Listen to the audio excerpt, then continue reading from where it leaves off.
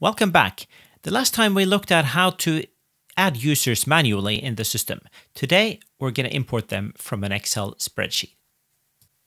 Now, why would you want to import from an Excel spreadsheet? You could just add them manually, but that's very time consuming. And for most organizations, you have hundreds, if not thousands of users. So then it's a lot easier if you just add them through a spreadsheet where you already have the data. So we're going to start by clicking on users. And today we're going to take an export of these users. Then we're going to delete them. And then we're going to import them back in. Then we're going to make some changes to some users in the spreadsheet. And then we're going to import that in as well. So let's get started. Now, for a lot of people, the most intuitive way to download users into a CSV file would be to use this little button down here because it looks like a little download button. And that would make sense, but I'm going to show you why that's not a good place to start for this particular operation. So let's click it. It's going to download a little file. Let's open it right away. Now you'll find all the information in here: email, username, user type, status. It looks pretty good at first glance, but do notice that it says only the first initial and not the full name. So let's click into one of the users on TalentLMS. Now you'll see that it doesn't only say F. Roldset, it says Fred Roldset. Now in this case, if we use the Excel document, we're not going to get the first name because it simply doesn't say it anywhere. So this is not the ideal import file to get all the information for your users.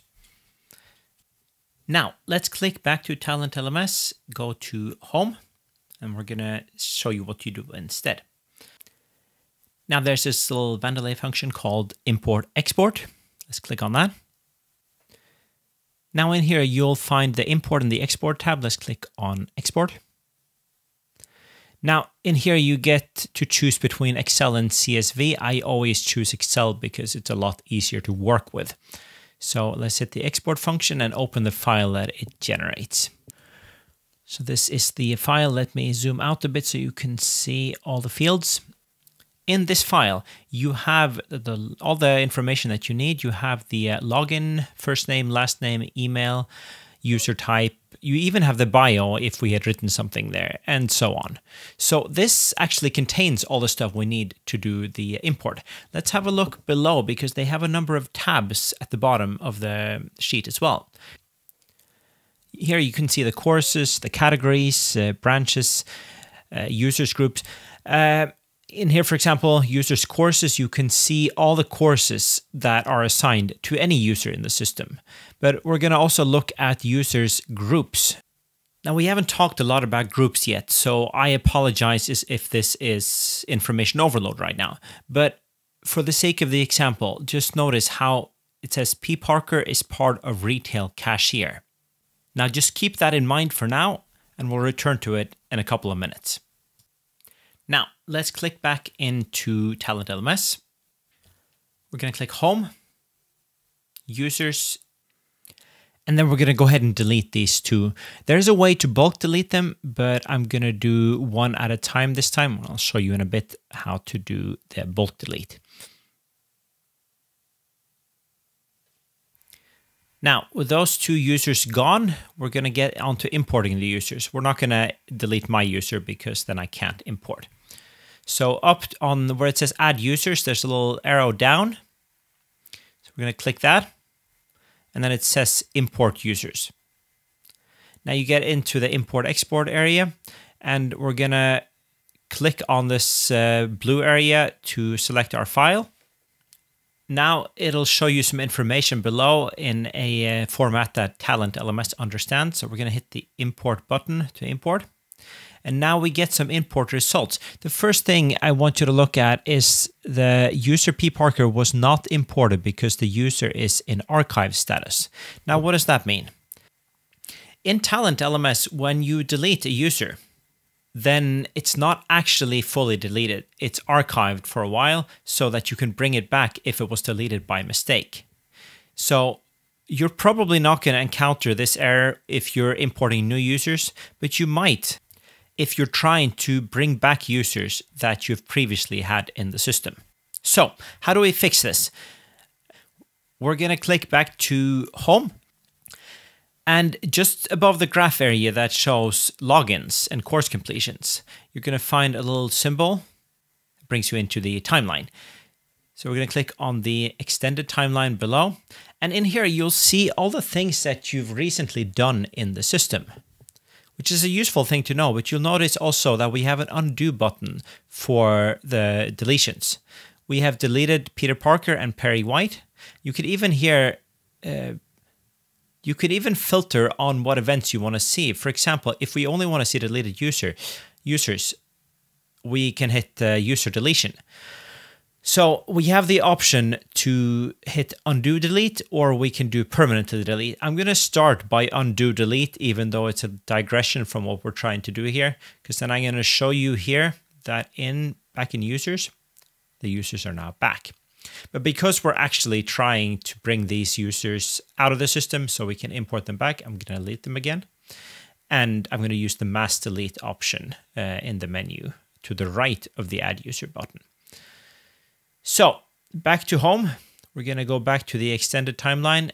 And this time we're going to delete the users permanently using that red button there. Then we're going to go back Home and into users, and now you'll see that they're gone. So on the add user button, there's also a little drop down menu. So I'm going to hit that little arrow, and then I'm going to click import users. And then we get back into the import section. Now I'm going to click this gray or light blue field to import a file. And then I'm going to choose that export that we made earlier. Now it'll bring in a lot of information like it did earlier, and we're going to hit the yellow import button below. And now it's going to show you a lot of information about the import. So for example, if you look at the very top line here, it says user Fred was not imported because the account owner cannot be edited. That's normal because that's my user. You don't want to have a super user changed through an import, and an import can change users. The rest of them say imported or updated successfully.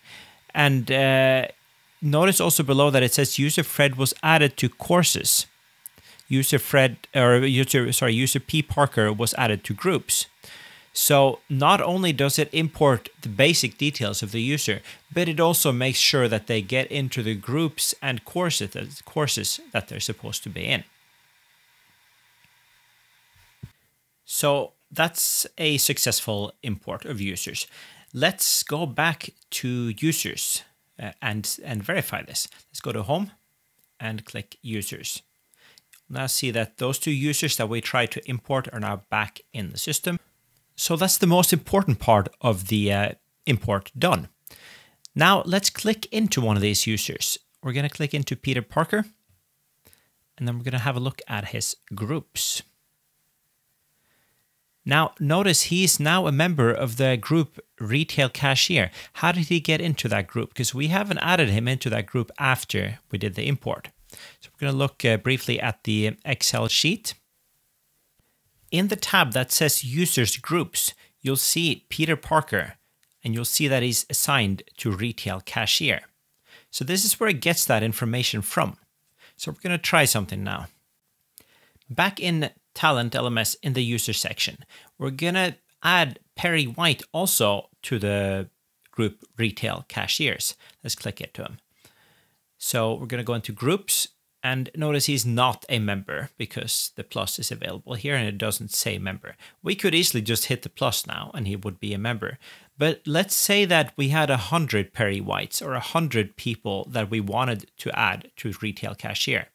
Then it would be a lot easier to do it through an import. So we're going to go back into the spreadsheet.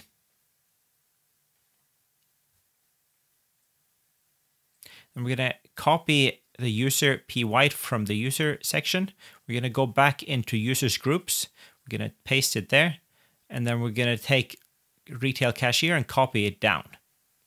Now it says that they should both be members of Retail Cashiers. So now do we have to delete those users again and import?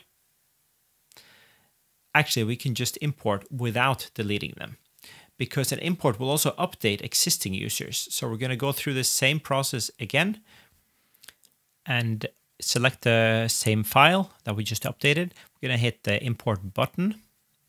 And now we're getting the results for the import. And we're going to go back to users. Now click on Perry White and then into groups. And now he's a group member of Retail Cashier because we set it up in the Excel spreadsheet. So now if you wanted to add 100 new retail cashiers, you could just paste them in here, and then you could extend the retail cashier by dragging it down on in the right column right there. And then you could do another import, and they would all be retail cashiers in that group. So that's a smart way to import users. That's also a smart way to make a lot of changes in bulk to users that already exist in the platform.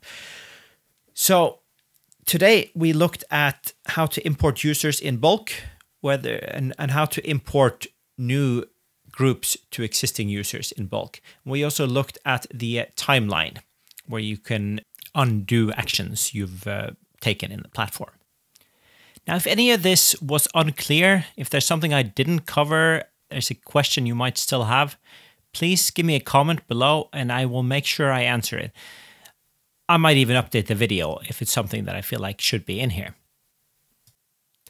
Next time, we're going to have a look at courses. We're going to build some courses, and eventually we're going to start assigning courses to users. And then we'll start returning to groups and branches.